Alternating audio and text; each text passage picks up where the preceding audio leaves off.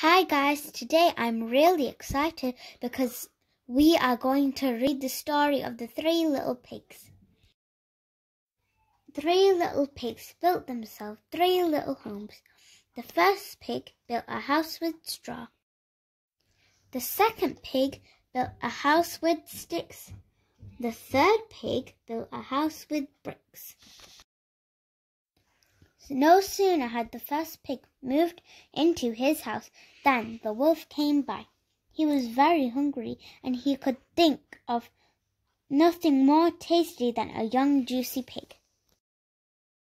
Little pig, let me in, the first pig replied.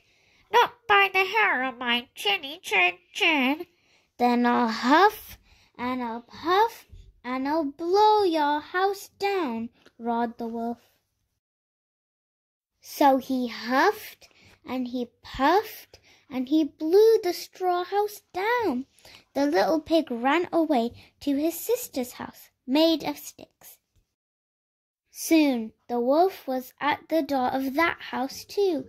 Little pigs, let me in, the second pig squealed. Not by the hair on my chinny chin chin.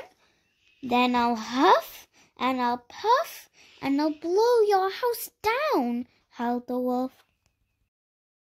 So he huffed and he puffed and he blew the wooden house down. The little pigs ran away to their brother's house, made of bricks.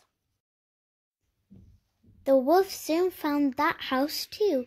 He called, little pigs, let me in. The third pig replied, Not by the hair on my chinny chin chin. Then I'll huff and I'll puff and I'll blow your house down, shouted the wolf. And he huffed and he puffed until he nearly burst, but he could not blow the brick house down. Perhaps he'll go away, said the first pig. No, squealed the second pig. I can see him climbing up the drain pipe.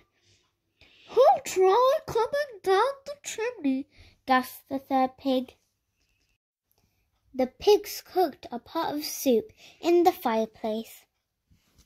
They removed the lid and stoked up the fire.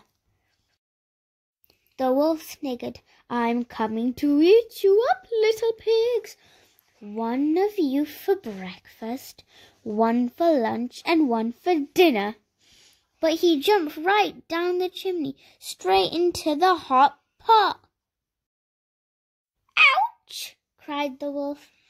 He hopped around the house, howling in pain. The third pig threw open the window, and the wolf leaped out. The three little pigs knew he would never bother them again. That's it for today, guys. I hope you liked this story.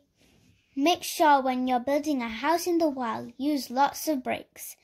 And don't forget to subscribe and like this video for more fun stories with little Zoey. Bye-bye.